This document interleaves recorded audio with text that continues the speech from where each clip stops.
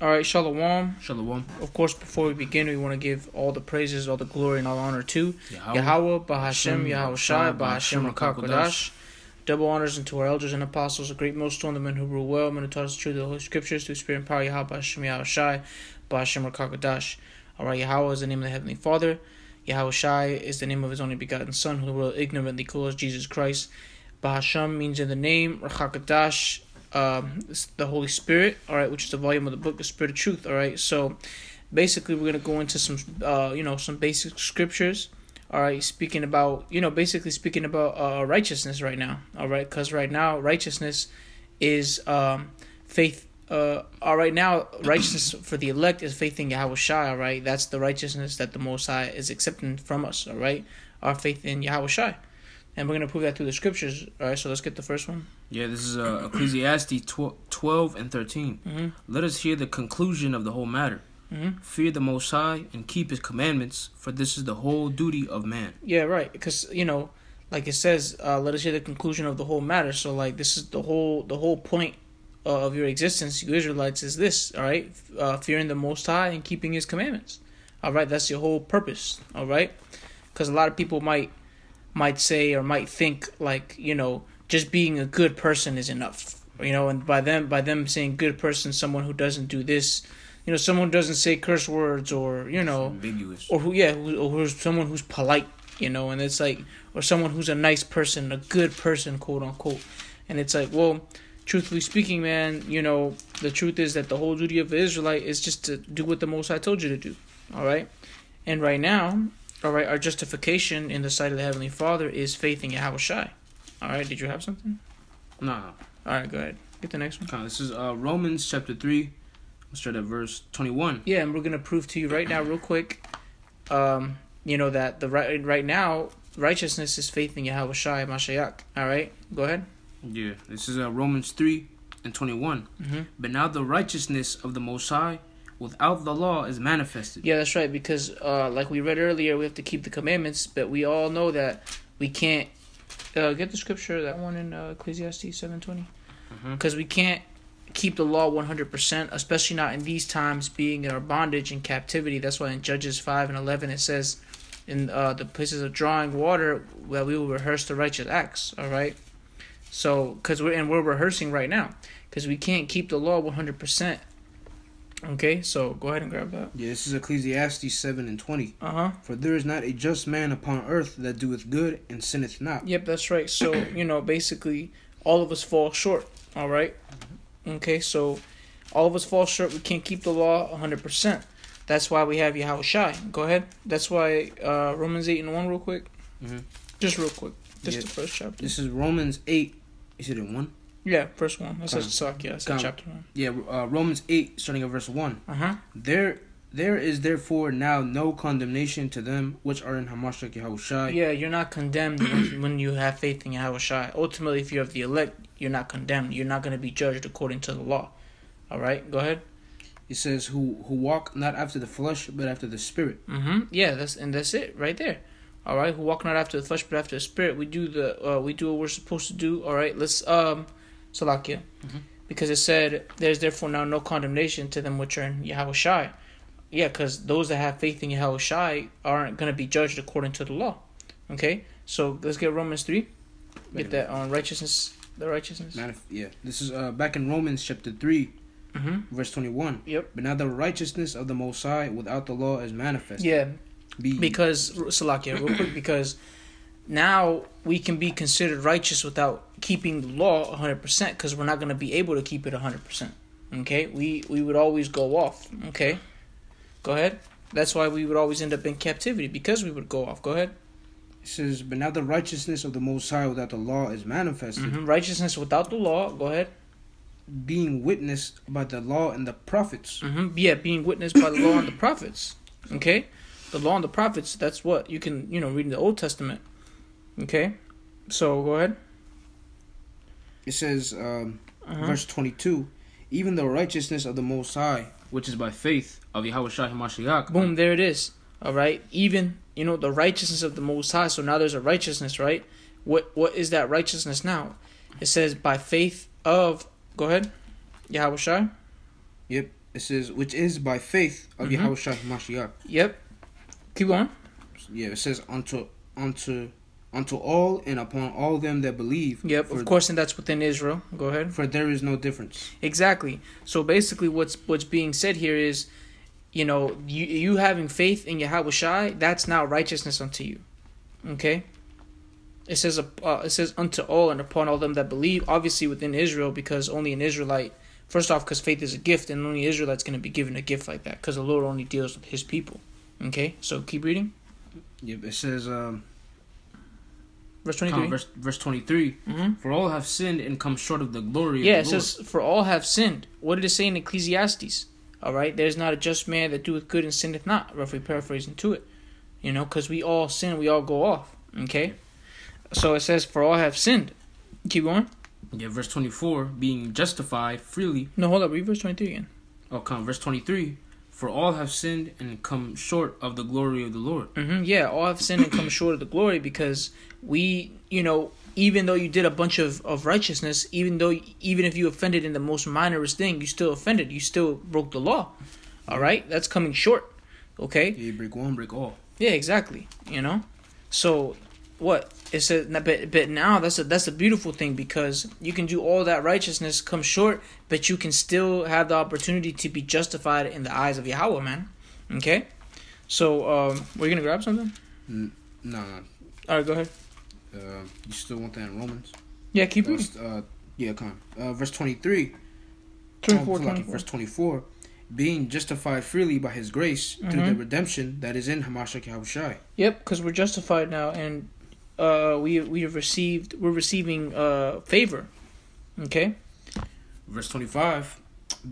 Whom the Most High hath set forth to be a propitiation through faith in His blood, to declare His righteousness for the remission of sins that are past through the forbearance of the Most High. 1 second. Let me look into a word real quick. Because it says in verse 25. Hold on, I'm going to need you to reread 24 and 25 real quick. But 1 second. Now, when you go into that word propitiation, it says relating to, the word there is hilasterion. I'm going to let them say it. Charles G.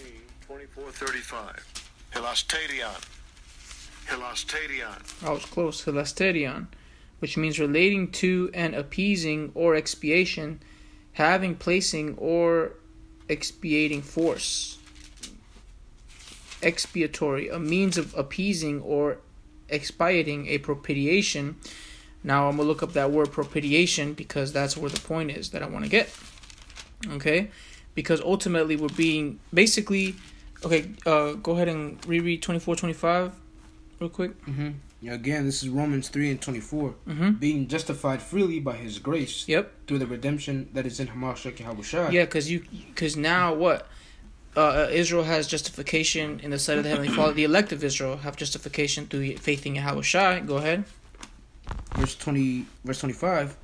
Whom the Lord hath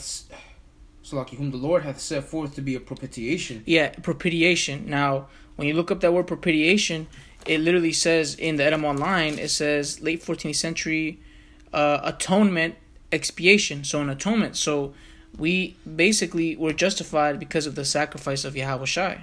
Okay? That's basically what it's saying there. All right? Because He's the propitiation. Now, it says through faith in His blood to declare His righteousness for the remission of sins. Right? Because now we can be covered by Yahushua. Okay? We can now declare His righteousness basically for us to be covered and to be forgiven. All right? So jump to verse 31. Now, this doesn't mean that we go out and start sinning. All right? We don't want, we don't want to get, Jake's is simple sometime, man. So read verse 31, Romans 3. This is Romans 3 and 31. Now, this doesn't mean that you go out and willfully sin now. All right? La'ah. That means no in Hebrew. Go ahead. This is Romans 3 and 3 and 31. Do we then make void the law through faith? Yeah. Do we then not keep the law? Do we then put it away? Do we not keep it? Go ahead. Most High forbid. That means no. All right. Most High forbid. We keep. Go ahead. Lord forbid. Yea, we establish the law. Yeah, we establish that. What we do, we still keep it. All right. Yeah, it's order. Yeah, exactly. So now go to 1 John 2. Public show. Yeah, this is Yeah, wait. You want to start at verse 1 John 2, verse 1. This is 1 John chapter 2, starting at verse 1. Uh-huh. My little children, these things write I unto you, that ye sin not. See, there you go, because this is going to link up beautifully with that in Romans, the 3rd chapter. Okay? So it says, my little children, these things write unto you, that ye sin not. Right? Go ahead. And if any man sin... Yeah, and if you do happen to go off, go ahead. We have an advocate with the Father. Yeah, we have an advocate with the Heavenly Father. Go ahead. We have an advocate with the Father, Yahawashi Mashiach, the righteous. Yeah, exactly, because now what? We have the Heavenly Father, all right, who is Salakia. We have Yahawashi, all right, who is our advocate for the Heavenly Father. All right, he speaks on, he can speak on your behalf. He can justify you, especially Salakia, if you're part of the elect. Lord, will we be at that number? Go ahead. Verse 2, and he is the propitiation for our sins. It goes that word propitiation again, because Yahawashi gave us the ability to now repent. All right, go ahead. And not for ours only, but also for the sins of the whole world. Right, because first salvation begins with the elect. Of course, we know that at the very end of it all, when we're all in the kingdom, the 2/3 that were put to death, the Israelites that didn't make it the first go round, they are still going to be able to be the Lord's chosen people because of the sacrifice that Yahawashi made. We are now, beginning with the elect for the first go round. You know, we're able to come back to the Heavenly Father. Go ahead. You were going to say something? No. Go ahead. Verse 3, and hereby we do know that we know him if we keep his commandments. See, there you go. You still have to try to keep the law to the best of your ability. You don't put that righteous part away. You still keep that. All right? You have faith, but you must also do works. All right? Go ahead. Verse 4, he that saith, I know him, and keepeth not his commandments, is a liar. Yeah, that's right, because first off, people like to say, so-and-so is a good person. Well, if they're not doing this, then no, they're not. Not really, They need to be obeying Yahweh Shem Yahushai in every which way. All right, so go ahead. Verse 5. Let me finish it off. Verse 4 says, I know him. He that saith, I know him, and keepeth not his commandments, is a liar, and the truth is not in him. Yep, exactly. Verse 5. If I could say, yeah, because basically you're saying that you know Yahweh Shem Yahushai, but you're not doing what you're supposed to be doing. All right, that you're lying and the truth isn't in you. All right, so go ahead. Verse 5, but whoso keepeth his word, in him verily is the love of the Lord perfected. Yep, the love of the Most High is perfected. All right, and the love of the Most High is not you just saying, I love you, God. That's not what that is. All right, let's get a biblical definition of what the love of the Most High is. But real quick, before we get there, go to 1 John 5 and 3.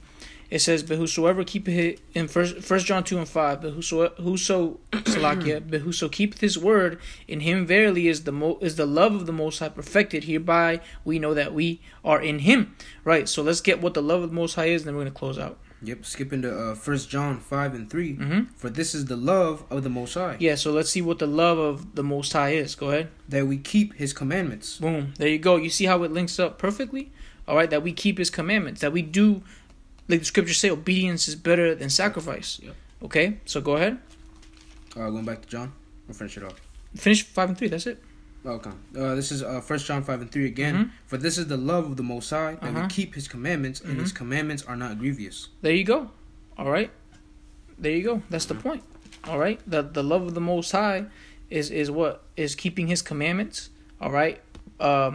Our justification, though, is our faith in Yahawashi, which we will show our faith in Yahawashi by doing what he said. Okay?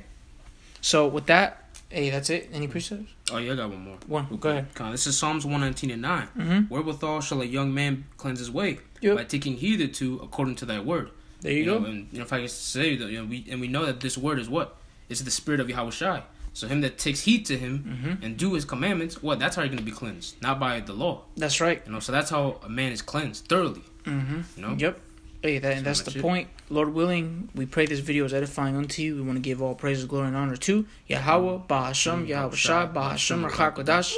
Double honors to the elders and apostles, a great millstone, the men who rule well, and the men who taught us the truth of the Holy Scriptures, and a sincere shalom, wa barakim, peace and blessings to the elect. Shalom. Shalom.